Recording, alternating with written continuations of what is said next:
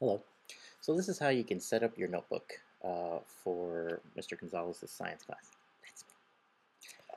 So you got a notebook, and try to have some way to label it. Make sure your name is very visible on the front. A lot of these notebooks look the same, and somebody goes to grab one and finds out, oh, that's not mine. So that's really important. And if that isn't enough, in here, write your name in there too. So I'm going to write Al Gonzalez. And if you want to put your schedule in there, that's fine, but you'll get your schedule really quick. And this is going to stay in my room, so putting your schedule on here only helps you when you're in science, so you don't need to bother.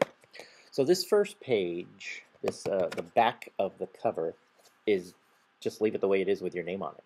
Don't put anything on there. Don't glue anything on here. Over here, this page, leave blank. That's the page you're going to decorate. We decorate that page with something relating to what we're going to study.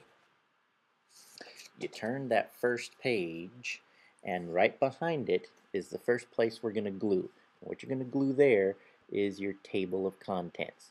And this is where you're going to keep track of when you do what you do. And it's kind of neat because you can go right there, find a page number if you keep your page numbers current, and then find whatever it is you want to see.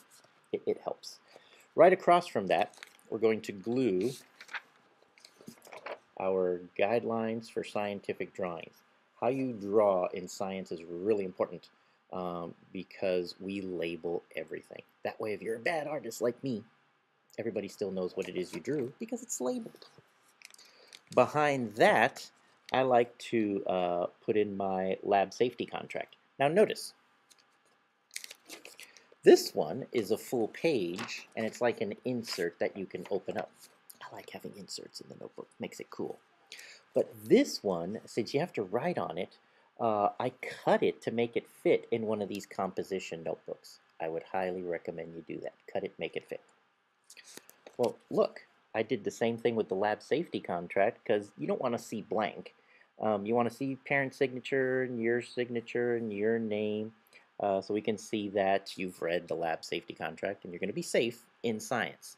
So this one's another one that I like to cut and glue in there, but it's totally up to you. You can make it a fold out too. Then the page right after that, you're going to start numbering there. That's going to be your first page, and that's where you're going to start recording your learning. After that, you've got page numbers in the corners so that you can see what page you're on. So you can see here page 2 and page 3.